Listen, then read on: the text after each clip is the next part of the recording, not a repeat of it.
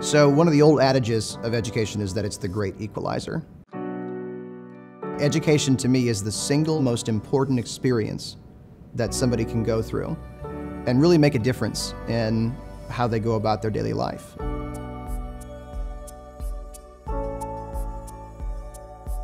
Initially, I was very surprised that the kinesiology department was housed within the Curry School of Education.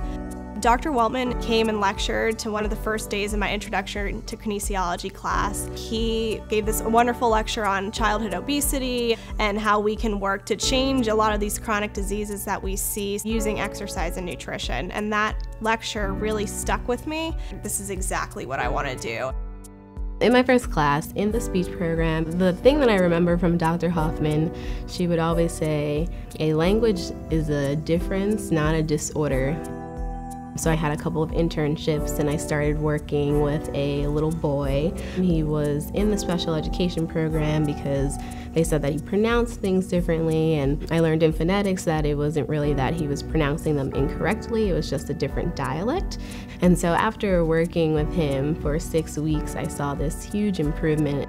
Curry helps us think outside of the box because you have to think of things for other people and you're not just thinking about yourself. Principals have a tremendous influence on the schools that they lead. We can do all the technical training we want, how to craft a discipline policy, how to craft some instructional coherence. That's great, but what does it mean to come up with a vision for where you want to take a school? And then how do you realize that vision? One of the things that drove me to enroll in this program here at Curry, specializing in ed leadership, is the idea that we're trying to prepare principals not only just to manage a school, but also how to lead one. My long-term career goal is to be able to better educate the medical community, how they can effectively use exercise as a form of medicine. I think, we plant the seed with the knowledge, and then the education is really what's holding those roots down and allowing the patients to flourish and see improvements in active daily living. The job is tough. It is a really tough job to be a principal. I'm in this because I want to make a difference. Our central focus is to prepare leaders to go out there and lead schools that improve the lives of students.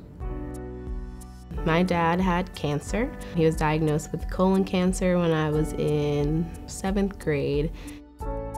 My mom is a single mom. She is like my best friend.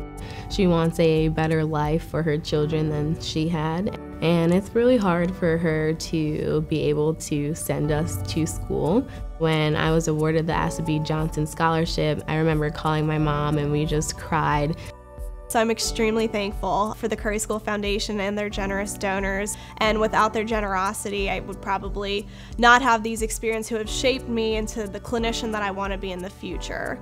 Curry kind of gave me that niche that I've been looking for. I was a recipient of the Walter Campbell Scholarship in Educational Administration, so I'm very thankful to the foundation and its donors for supporting students here at Curry. And so I think about it often. Every day, I'm just so thankful that I'm still here because I'm able to continue my education. I think that philanthropy is really important in giving back, especially because I know that I wouldn't be here without all the people that helped me. I recently gave a presentation to a group of visiting Chinese school administrators. And so the research that we do here at Curry is actively influencing the leaders that are in schools in countries around the world. When we do research and when we teach, sometimes we think it just stays in a classroom or it just stays in a research lab.